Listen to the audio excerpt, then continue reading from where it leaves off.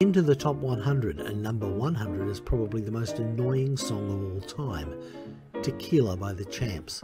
Contrary to popular rumour, Glenn Campbell did not play on this recording. In the early years of the 1950s, the hottest ticket in town was Johnny Ray, the Prince of Wales, so called for his hysterically emotional approach to vocals. Cry was his only number one, but over the next 5 years he had 6 additional top tenors. Number 98 is Whatchamacallit by Esquivel. You tell me, I don't have a clue. Crazy and possibly offensive fun these days, from the Four Lads with 1953's Istanbul, not Constantinople. Why did Constantinople get the works? That's nobody's business but the Turks. The first group inducted into the Rock and Roll Hall of Fame, the Coasters, bring their hilarious number 36 hit Run Red Run in at number 96. One of the guys playing rock and roll in the years leading up to the big breakout of 1955 was pianist Moon Mullican. His swinging 1956 hit, 7 Nights to Rock, is no doubt his most famous and best. At 94 we have one of the hottest slabs of rockabilly out of Sun Records with Gene Simmons's Peroxide Blonde and a hopped up muddle Ford. It is real gone, Daddy-o. It's Tom Lehrer busting some dope rhymes back with his jaunty ode to annihilation, We Will All Go Together When We Go. From 1954 we have everyone's favourite calypso, Jumbi Jamboree. The charmer who performs it grew up to be no less or no more than Louis Farrakhan. Number 91 is a record which attracts a lot of attention as a candidate for the first ever rock and roll record, which is a little unfair as it's a great disc with or without the notoriety. Jackie Brenston's Rocket 88.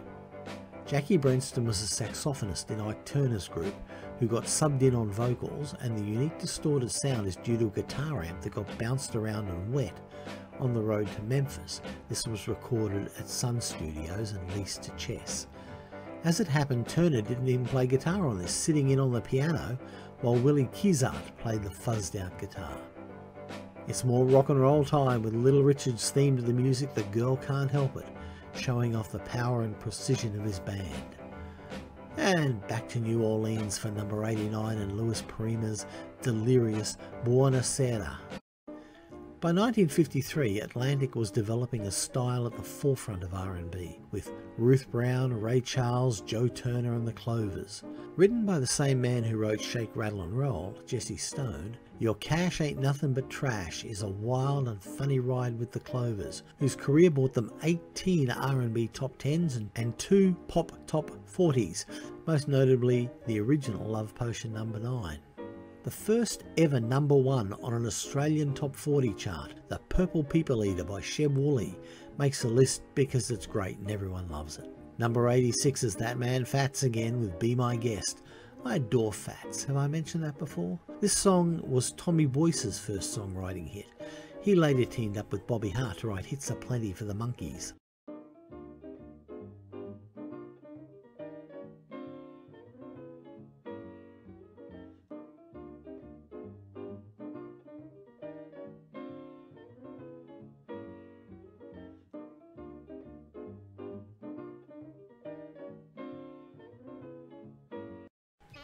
Up next, the great Johnny Otis with Willie and the Hand Giant. If there was a number 201, it would have been his Crazy Country Hop.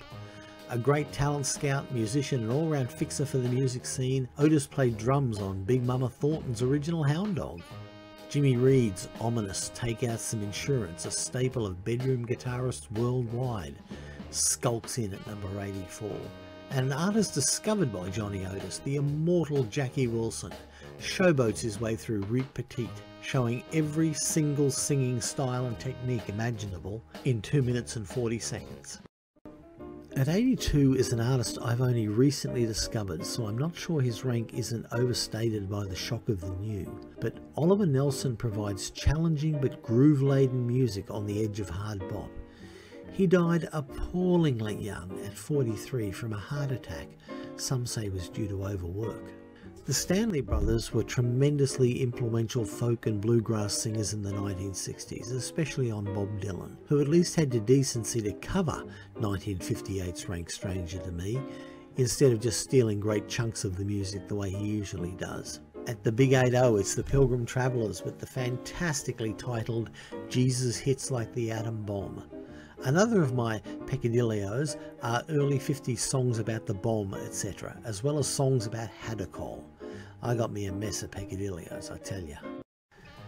Julie London's Cry Me a River from 1955 is a late night standard that even to this day holds tight its velvet grip on the listener. Laverne Baker is up next with one of the jewels in Atlantic's crown, the relentlessly rocking Jim Dandy from 1956. I defy you not to smile as you listen to this. The mighty Louvin brothers have number 77 with Cash on the Barrelhead, a record from 1956 that sounds like it could have been recorded 10 years later. They were country rock before rock was even a thing.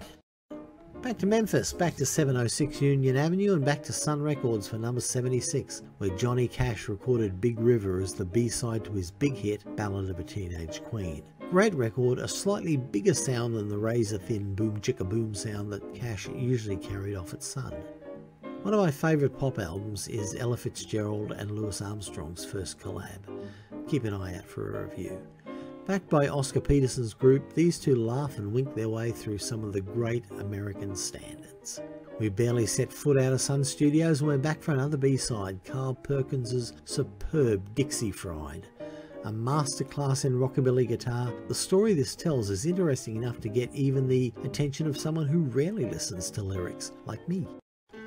At number 73, I'm smiling already because it's my man Fats Domino with I'm Walkin'. Fats has the third most entries of any artist on the countdown. Who do you think has more? The sultry Dinah Washington, who could out-sulter even Julie London, weighs in with What a Difference a Day Makes at 72. The string arrangement on this is perfect beyond perfect. Fair and Young blows the roof off the honky-tonk with If You Ain't Lovin', You Ain't Livin'. Clearly modelling his approach on Hank Williams, Young grew to be one of the most distinctive and reliable vocalists in country music in the 1960s.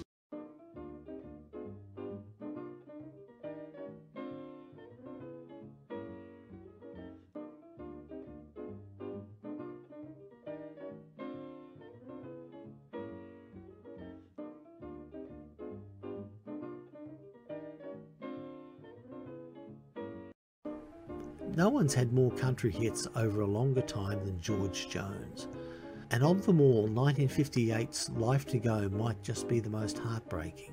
Channeling Lefty Frizzell, Jones's masterful vocal paints a picture of utter human desolation.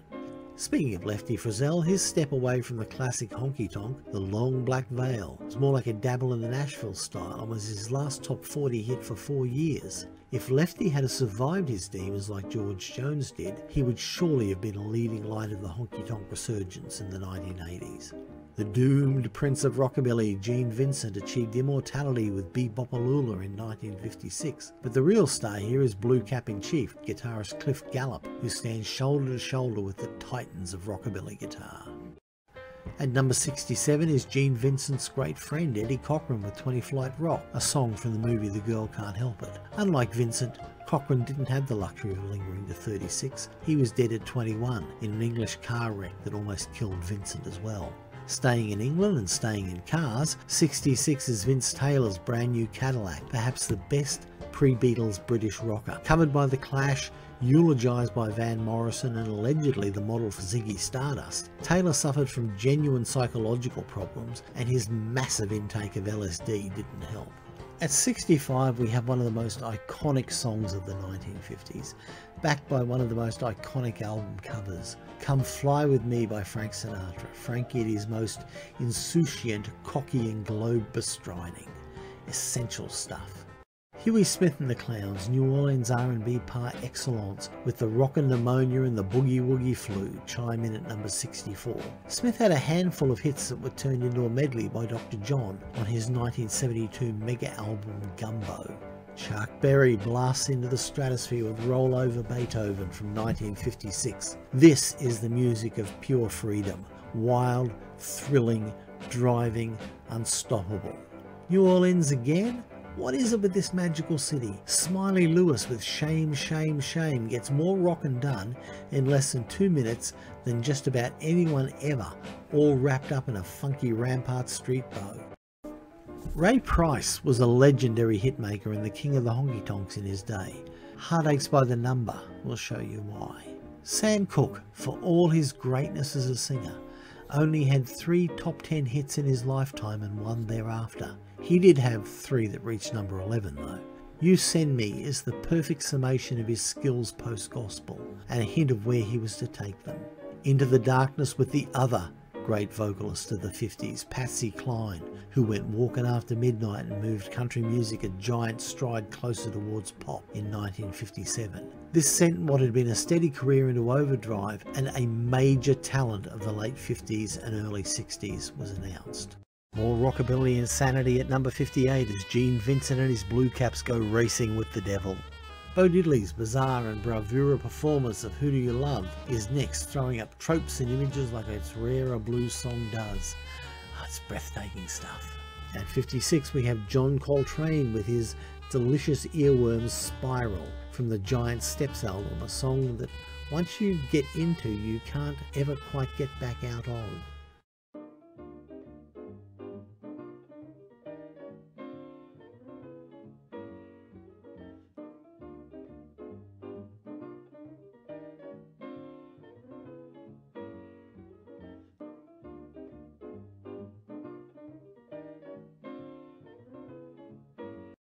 Buddy Holly cut That'll Be the Day for Decca in Nashville as a Gene Vincent type rockabilly, and it didn't work out. But oh boy, did the version he re-recorded in Clovis, New Mexico with Norman Petty. A rock and roll standard, a classic. It launched a barely 18-month career where Holly carved himself a legend as big as anyone in rock and roll. The 1950 version of Billy's Bouncers up next by Charlie Parker's Great Quintet. The bum note at 16 seconds is Miles Davis, which is okay. In bebop, one man's clamours, another man's augmented fifth. 53, we're back in the Big Easy for Lloyd Price's seminal Lordy Miss Claudie from 1952. That's Fats Domino playing the piano, as if that needed any clarification. Fats is a lion, you can tell by the claw. 1951, and the master of the slide guitar, Elmore James, struck like a thunderbolt with his signature song Dust My Broom. It was Elmore James more than anyone who first got me into listening to the blues. Chet Baker blows in at number 51 with Let's Get Lost, his dreamy voice and mellow trumpet painting a pop classic. Such a shame his life descended into a heroin horror show, and it ended when he fell out of a window onto an Amsterdam street in 1988. At number 50, it's the last appearance of Fats Domino with I'm Ready, in which he advises, don't send me no letter 'cause I can't read. Of course he could. So long, Fats. It's been fun. Frank Sinatra brings Why Try to Change Me Now from his masterpiece No One Cares album. A reviewer on another channel recently said emo Barbie doll Lana Del Rey had better phrasing than Sinatra. He's entitled to his opinion, of course, but he's wrong. We finish with Fats, but not New Orleans, as Frankie Ford's vivacious sea cruise sets sail at number 48. Ford had a handful of minor hits. This, in making number 14, was his biggest. He's not the strongest singer, but the arrangement is great and he gives it 100%. The man they call the Killer, and without doubt the oldest living man on this list, Mr. Jerry Lee Lewis, comes in at number 47 with his version of Big Maybell's Whole Lot of Shakin' Going On. Forget the scandal, forget the downfall, forget the long trail of ex and deceased wives. Just bear this in mind. Elvis Presley once said if he could sing like Jerry Lee Lewis, he'd die a happy man. Full-time weirdo and jazz composer extraordinaire Sun Ra pops up at 46 with India. It's not free jazz, but it is fascinatingly abstract in every facet of it. Get in and dig the vibes. Webb Pierce's Backstreet Affair is not only a great record, hence its placement at 45, but an important one, being the first direct discussion of sexual infidelity in country music. Thus, in 1952 was born the True Cheatin' Song. The Spirit of Memphis Quartet provides some delightfully dippy gospel at 44 with the Atomic Telephone. Don't ask, just listen. Chuck Berry next with his dryly witty Too Much Monkey Business. Chuck will beat the world if only he would get off his back for a minute, and I love the guitar solo on this too. Manteca, which I believe is Spanish for butter, which also was Dizzy Gillespie's code name for pot, and his 1956 celebration of this is infectious, Afro-Cuban charged and indispensable for any lover of 50s jazz or anyone who wants to get hooked on 50s jazz.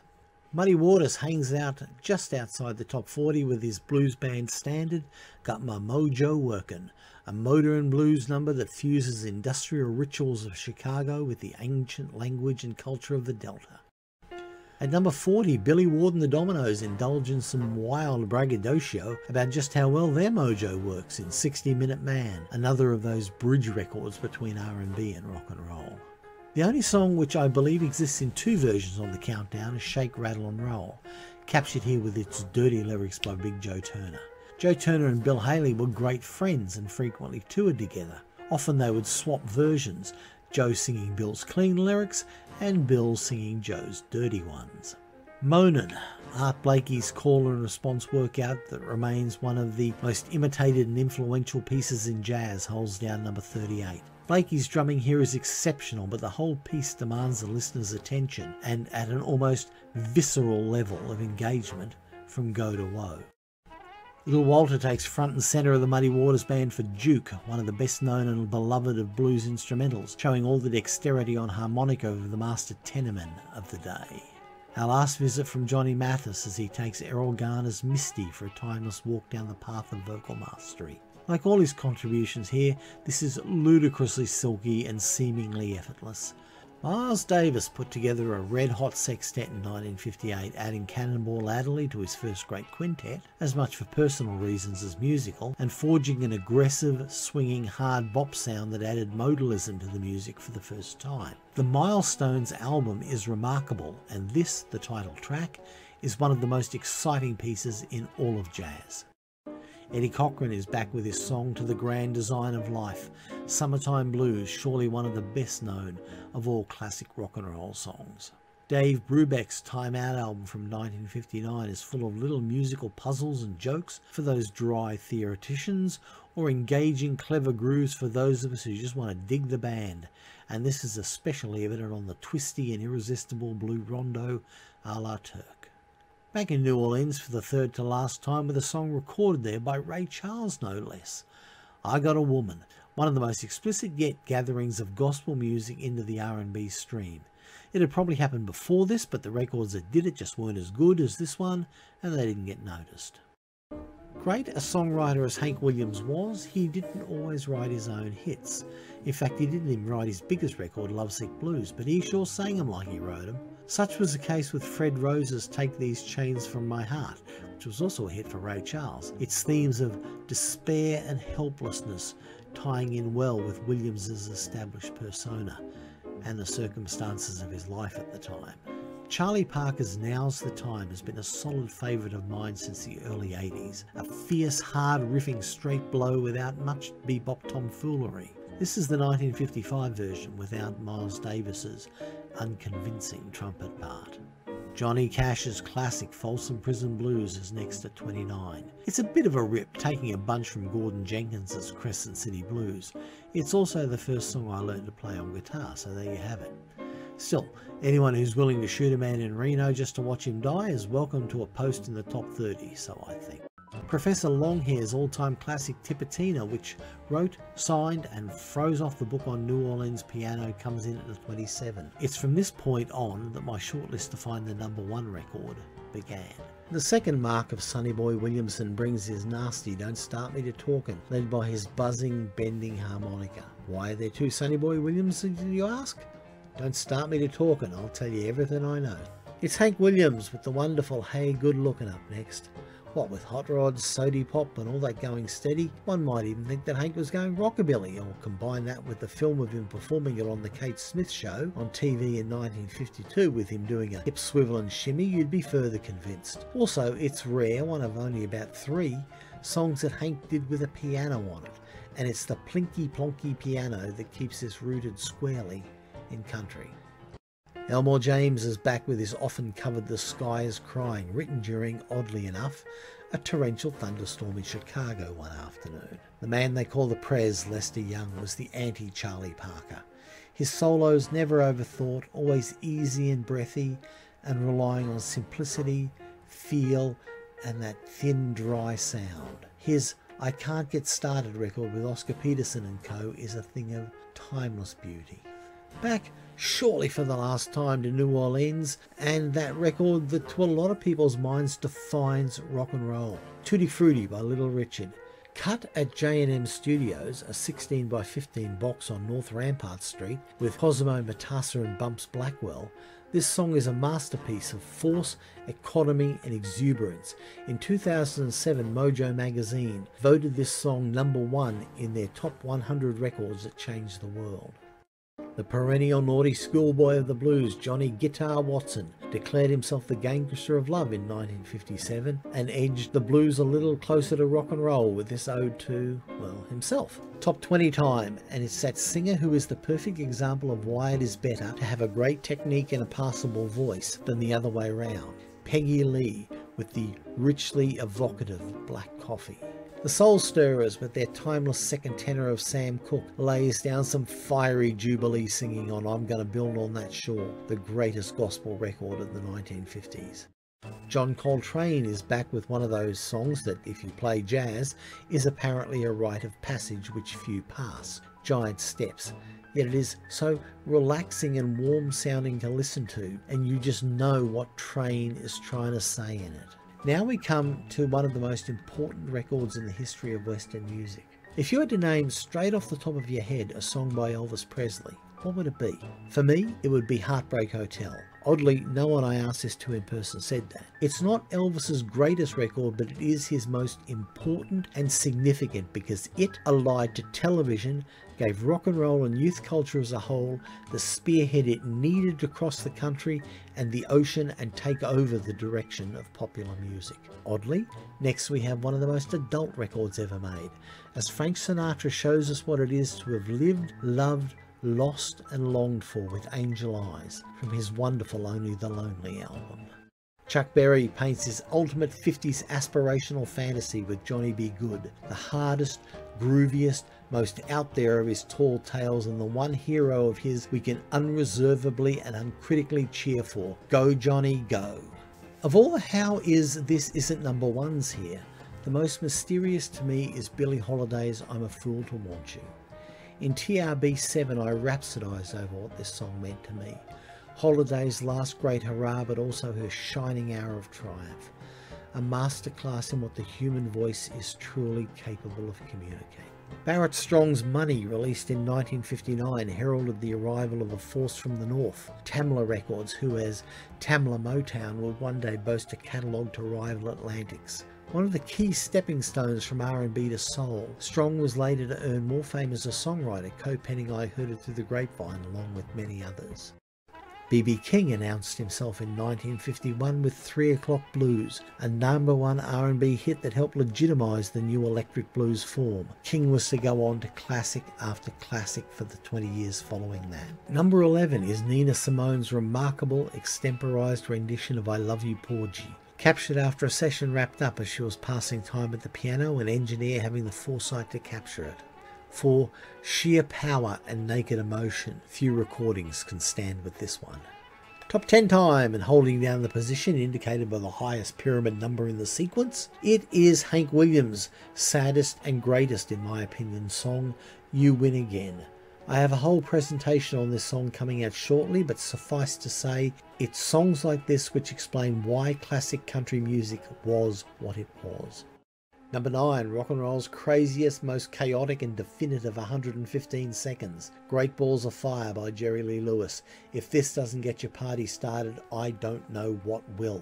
Who says jazz has to be long, expansive, exploratory? In 2 minutes 58 seconds, Thelonious Monk's Straight No Chaser shows the author's true genius, the ability to harness complex musical modes and make them into song formats we can all enjoy.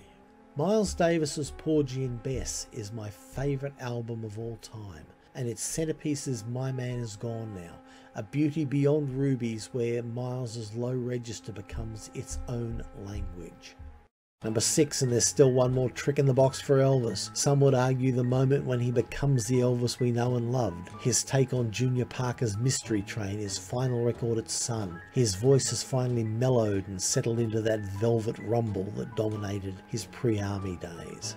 5 is Muddy Waters, who built a roadmap for the future of the classic canon when he went into Chess Studios in February 1950 and simply played at his stage volume, which was louder than anyone had ever played in a recording studio before. The fuzzed out, blary sound gave the blues a distant sense of power and menace it never lost, and later fused into rock and heavy metal music. He says I never mentioned heavy metal. 4 might just be the best solo Miles Davis ever blew on So What from 1959's Kind of Blue. Ably supported by Paul Chambers, Bill Evans and Jimmy Cobb's impeccable groove, Davis is a font of ideas which he takes patiently and in beautiful voice, and then Messrs Adderley and Coltrane come along and do their very best as well. 3 might just be the least well known to the average fan's selection of the top 100. Diminuendo and Crescendo in Blue by Duke Ellington. Obscure perhaps, but anyone even half serious about music needs to hear Paul Goncalves' 27-verse sax solo at least once in their lifetime and feel the thrill. Number 2 is the funkiest, fiercest thing the 50s ever threw at us. Brother Ray Charles and his electric, testifying, scarifying, monumental What Did I Say deserves to be number 1. In some versions of this video it is. Number 1, One for My Baby by Frank Sinatra. As much as Heartbreak Hotel or So What or Rolling Stone or The Purple People Eater or a Hank Williams honky tonker could be said to define aspects of the 50s from a cultural or musical or personal philosophical perspective, it is still best embodied in the knockabout optimism, the fierce expression to enjoy your own life on your own terms and carry your own crosses. That last era of the man's man by Frank Sinatra. His joys were those we aspired to, his crushing losses those we stood back and watched him work through. Here in Deep Nights with Ava Gone, he summoned up his unsurpassed art as barstool philosophy and taught us how to carry those courses, how hate had its place and forgiveness its, and how we could once again swing ourselves upwards. It's like they say, it really was Frank Sinatra's world, and he just let us live in it.